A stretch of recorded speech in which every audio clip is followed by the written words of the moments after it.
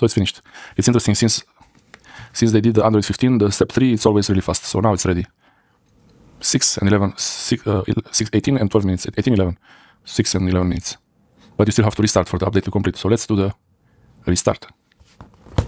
Now I have a memory card in the phone and the SIM card. If there are any boot loop issues, like the phone gets stuck on the Sony logo or it gets stuck on the Xperia logo, it vibrated. So that's good. It could happen if it gets stuck. We'll see. So still on the Sony logo, taking a bit longer than usual. Come on.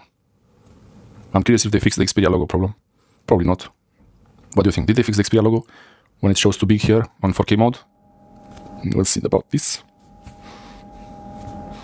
I keep my hand on the phone to feel if there is any vibration or if it's trying to restart. Okay, Android, Xperia, and it gets bigger. Gets bigger? No.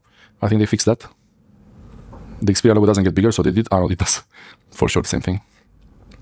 Okay, the phone is restarted now, and I have to enter the PIN. Okay, I entered the PIN, and the phone is trying to start now. Let's see.